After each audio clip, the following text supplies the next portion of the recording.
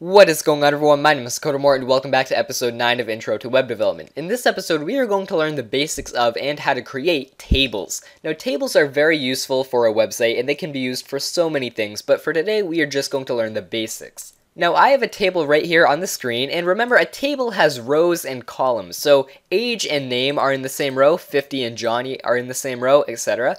And a column would be, for instance, this age column right here, and the name column. And this is what we are going to be making today, this kind of table right here. Now, I have a blank HTML document. It already has the base code for a website.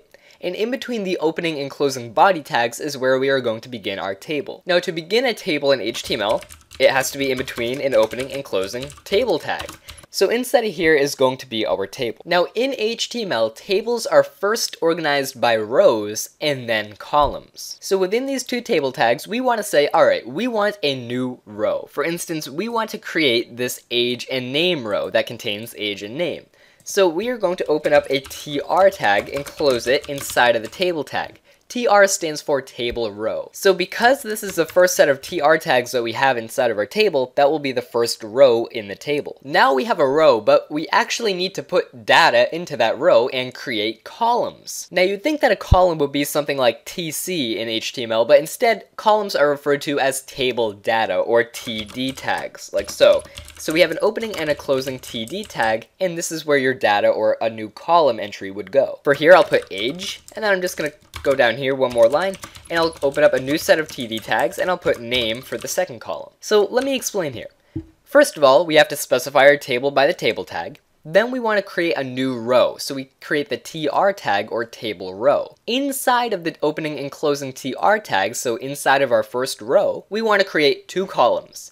One column is going to have the word age in it, and the next column is going to have the word name in it. Now, if we go on into our website here and we refresh, you'll see that, well, we actually get a table, but it looks a bit silly. Now, there is no border around tables by default, because tables don't necessarily need them. They can be used to organize things on your website in all sorts of ways. But for our purposes, I kind of want to see a border around age and name, that way I know when a row and a column is starting. So to do that, back in our HTML document here, in table, we are going to add kind of a new attribute, and it's going to be called border, and we're going to set border equal to, and then inside of quotes, 1. This will give us a kind of a 1 pixel border. So if we refresh, we'll see that we have one row, of course, so this row right here, but two columns. Age is in one column and name is in the other column. Now let's create a few more rows and actually add some data to them. Now to add a row, we simply create a new set of TR tags inside of our table. So below our first set of TR tags, we are going to create a new table row, opening and closing TR tags. So now we are working on row number 2 of our table. And it's the same thing to add some columns. We're going to create a TD. For instance, this would be in the age column, so I'll give this guy an age of 25, like so. And then we'll have to give him a name, so a new column or a new table data set tags. And his name will be Billy, like so. Now, if we go ahead and refresh our page, we should get a new row because we're in a new set of TR tags. And we get age as 25 because that's what we set for our first column, and the name of Billy because that is what we set for the second column. Now, it's very important to note, when you're creating an HTML table, it is very important that every single table row or TR tag has the same number of table data tags in it. So this table row specifies 2 columns, 2 sets of TD tags.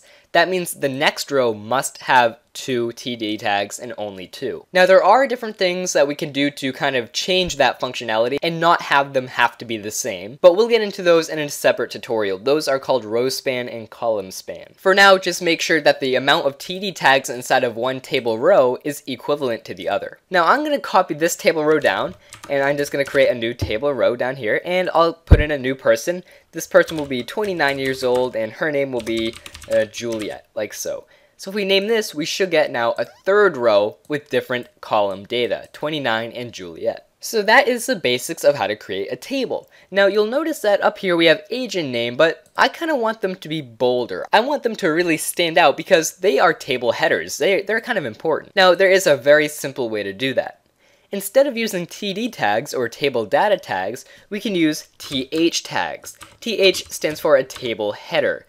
So Table headers basically just makes the content in between them, or in that column, a bit bolder. Now a th is essentially the equivalent of a td tag, so you have to have the same number of th tags as td tags in every row. Just it's going to make the content within them a bit bolder. So if we refresh our page, as you can see, age and name are a bit bolder, and now they stand out more because they are a table header. So that is the basics of how to create a table. I want you guys to go out, create a table with more than 2 columns, maybe create a table with 4 columns and many more rows. Have some fun with it, maybe experiment with the borders, but for now, that is it. That is very simple how to create a table. Thanks for watching everyone, and I'll see you guys in the next tutorial.